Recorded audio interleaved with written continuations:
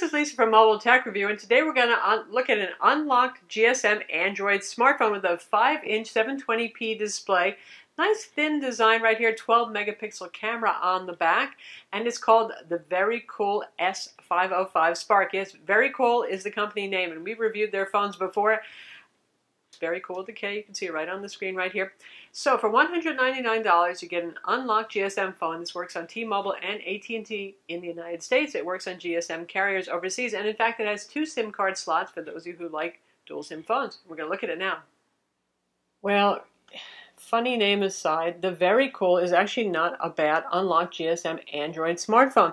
Doesn't have everything in the world going for it, but for $199, no contract unlock, works on T-Mobile, works on AT&T. It's not too bad. First off, one of the things I like about this, especially after looking at the HTC Desire 610, which is also $199 without contract on AT&T in the United States, is the display.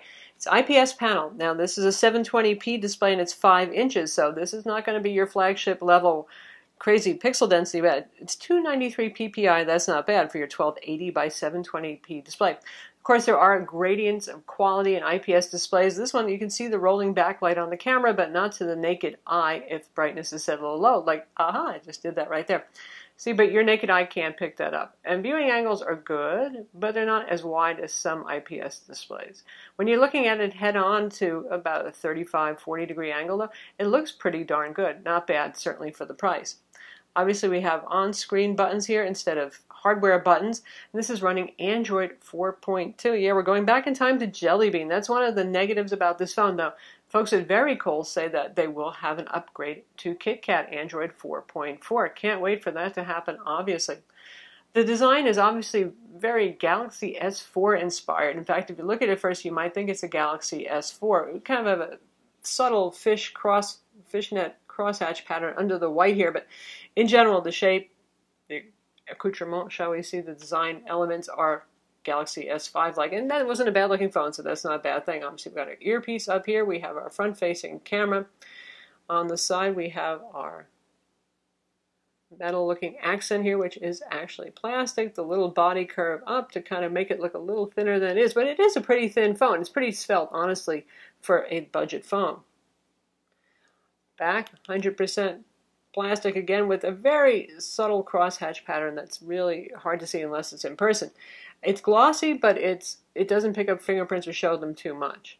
Here we have our 12 megapixel camera. That's a little bit better than you might expect for the price on the back. LED flash right there. Up top, there's our headphone jack. Side, the volume control is a little easy to press by accident when picking up the phone, and there's our power button right there.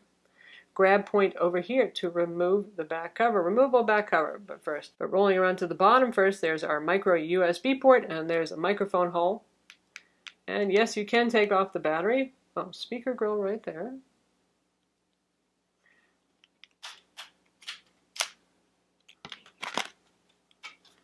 That's what the back cover looks like there. There's our battery, 2,000 milliamps, given the processor and the screen size on this, that you would think 2,000 milliamps should be adequate, but the processor is not the most power efficient, but we'll get to that. So, 2 SIM card slots. We have a micro SIM card slot in SIM 2 position, and SIM 1 is a full-size SIM card slot, so you can use this with dual SIMs. Some folks like that, particularly overseas. That's a popular feature. Micro SD card slot for storage expansion. Always a welcome thing. So for those who haven't watched any of our VeryKool reviews before, who are they? They're a company that's based in San Diego. So here's the thing. There's a lot of cheap Android phones that you can buy, no-name phones off of some sometimes dubious websites. So one of the selling points for the VeryKool is that it's actually a U.S. company in San Diego who's marketing, making, and selling these phones. Of course, like all phones, they're all built in China, but they're the company in the U.S. responsible for this. So you actually have somebody to call in your own country if you do have problems with it. That said, we haven't had problems with the VeryKools that we've reviewed before. They have been pretty reliable.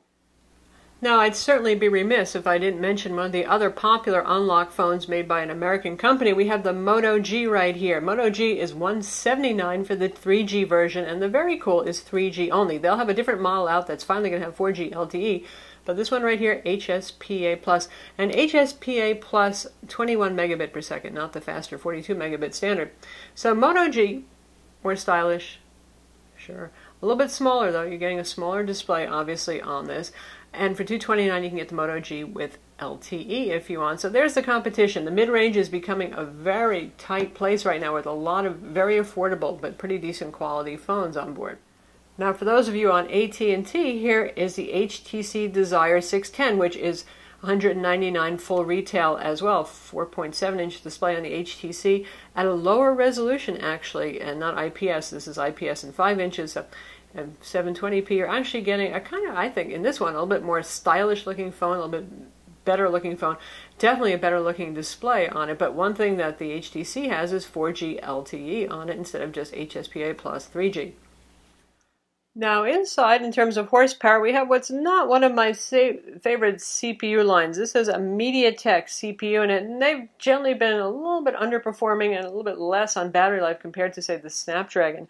And in fact, that is the case by a bit in benchmarks here. It's a 1.3 gigahertz MediaTek CPU with Mali 400 graphics, and it does perform just a bit under the Snapdragon 400 quad core, which is on other mid-range phones. And for our quadrant benchmark, we got 5,900. Now, compare that to 9,698 on the HTC Desire 610 running the Snapdragon 400, and you get the idea of the difference there. On Antutu, it's a bit closer. This scored 18,939, which is actually just about the same as we saw on the Desire 610 running on the Snapdragon 400.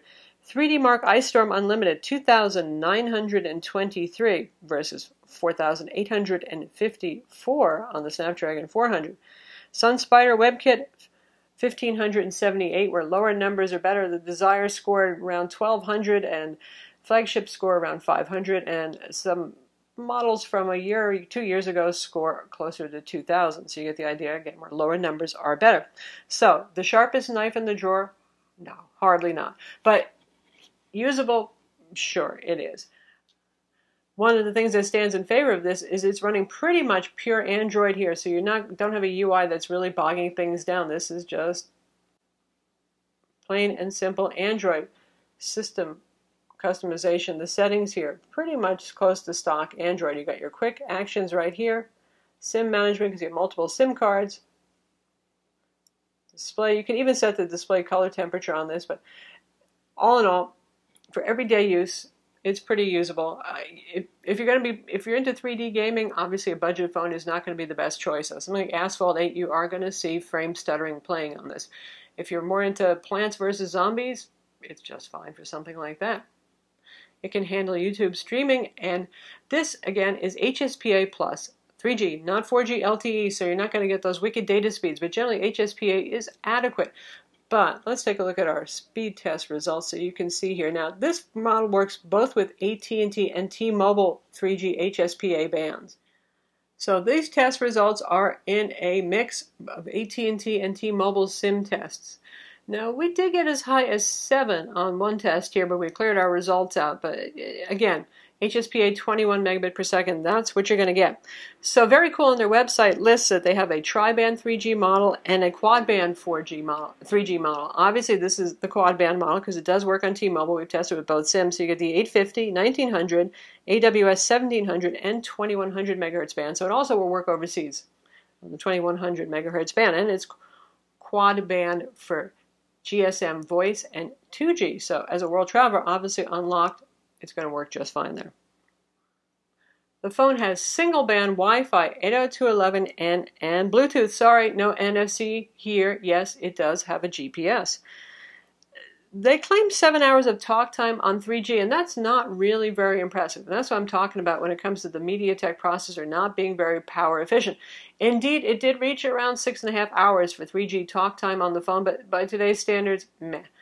In actual use, it depends. With light use, it made it through the day just fine. If we did do things like gaming and a lot of navigation, then we actually had to plug it in by about 5 o'clock at night and top it up. With decent lighting, the camera is actually not bad. It's a 12 megapixel rear camera. That's better than you get on your average mid-range phone. Certainly has HDR mode, as you can see right there.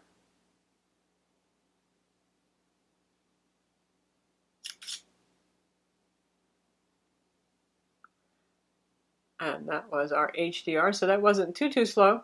And you've got a couple of other effects right here, including things like panorama mode. You have a mode right here, which is it'll capture a picture as soon as it detects a smile.